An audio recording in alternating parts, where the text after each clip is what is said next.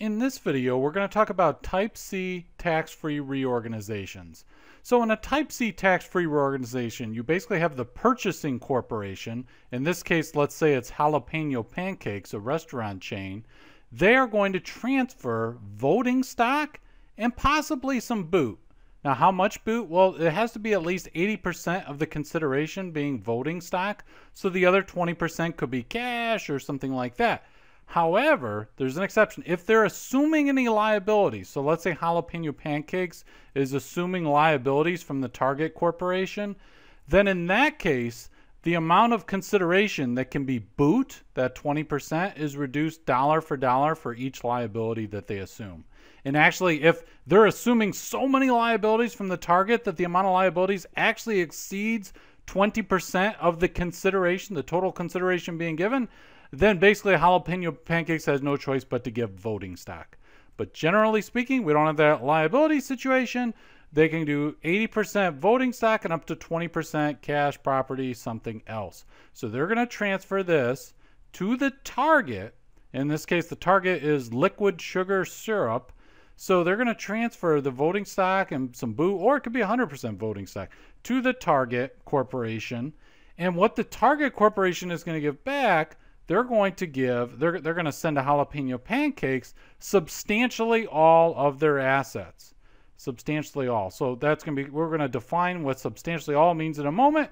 Basically, pretty much all of the assets need to go from liquid sugar syrup to Jalapeno Pancakes, which can be a little bit of an issue because since Jalapeno Pancakes has to acquire substantially all of the assets of the target, that means if there's any unwanted assets that liquid sugar syrup has, then they can't go and sell them like a month or so before the acquisition to try and get rid of them, because the IRS might collapse the whole deal into one single transaction. And so they basically have to acquire almost all the assets. And then what's going to happen is that after all these assets of the target have gone to the purchaser, and then the target has received voting stock and or maybe some boot, some cash or something, the target needs to liquidate, right? So the target needs to liquidate. It's not the same as dissolving. It's not necessarily that you get rid of completely the corporation, but usually that's what happens. But by liquidating, I said the target is going to distribute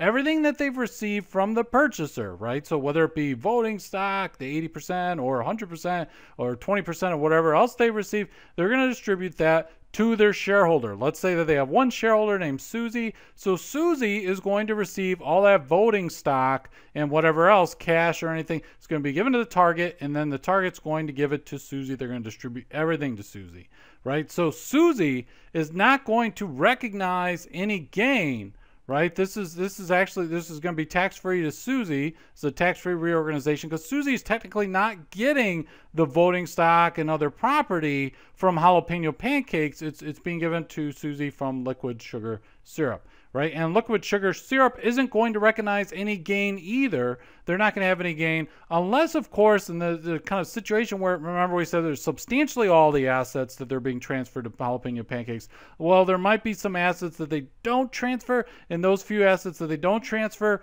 when they're forced to liquidate and give everything to Susie, those assets that they hadn't transferred to the purchaser might actually recognize a gain. In any case, Susie's basis, Susie's going to take a substituted basis in the new shares, right? So when she's getting, because she's getting rid of her liquid sugar syrup, when this company, basically distributes, they liquidate and they give everything to Susie, Susie's going to have these new shares, right? This voting stock of Jalapeno Pancakes, and it's going to be a substitute basis. Whatever her basis were in her old shares, that's going to be her basis in the new shares.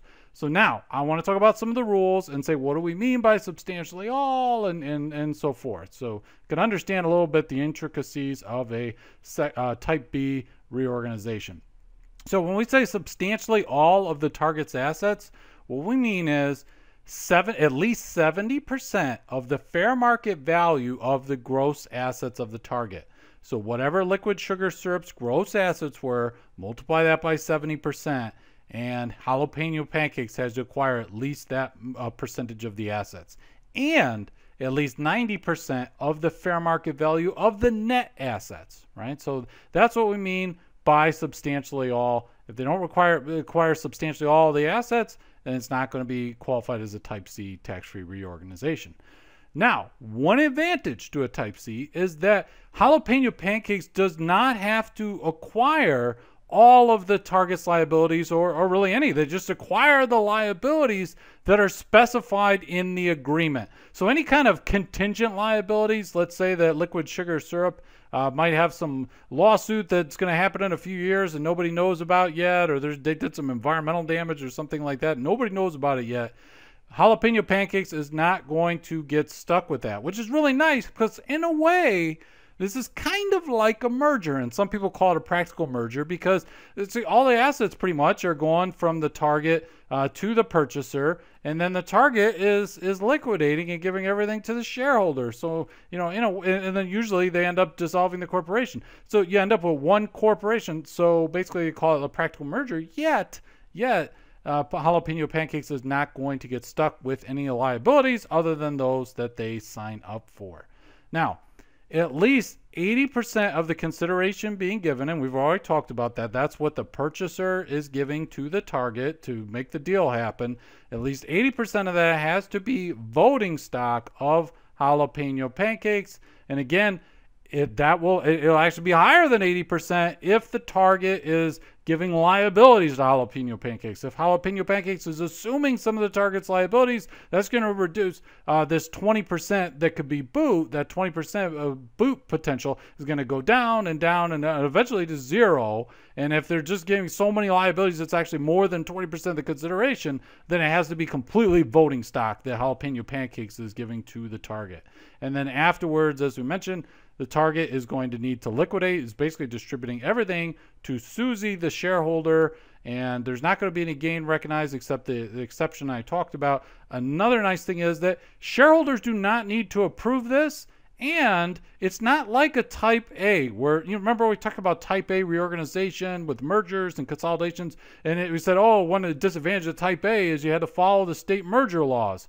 Well, the nice thing about Type C is that it's a practical merger, people call it, but it's not an actual merger. You don't have to follow state merger laws, although you might be forced to comply with some kind of non-merger state laws. So that's an advantage to Type C relative to Type A.